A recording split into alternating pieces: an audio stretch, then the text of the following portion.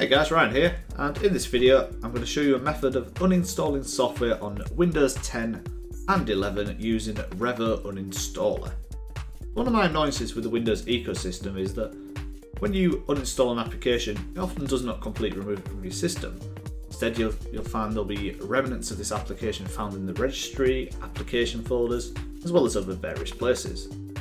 In other words, the uninstaller itself might remove the application from the program files folder, but it'll still leave parts of the application somewhere else on your system.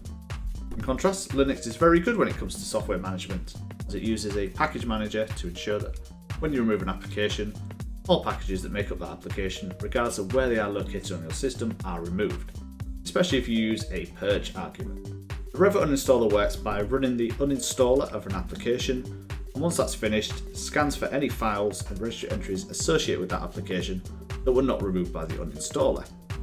And at this point, the end user has the option to remove them from their system. You can download the latest version of Revo Uninstaller from the developer's website. You'll only need to download the free or portable version. The layout of the application is very straightforward. You've got a list of all your entries listed, and if you want to remove them, you right click on it and then choose Uninstall. So for this example, I'm going to use Firefox. You'll be first prompted to create a system restore point. I suggest you go ahead and do that. Once that's done, the normal uninstall process will begin. Now you have an option to scan your system to see if anything was left over.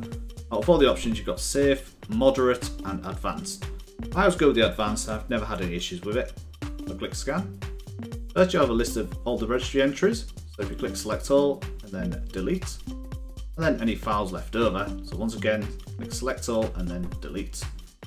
So at that point you've now successfully removed Firefox as well as any registry entries and junk files that were left over. So still to this day, Windows does have a problem when it comes to completely removing applications from your system.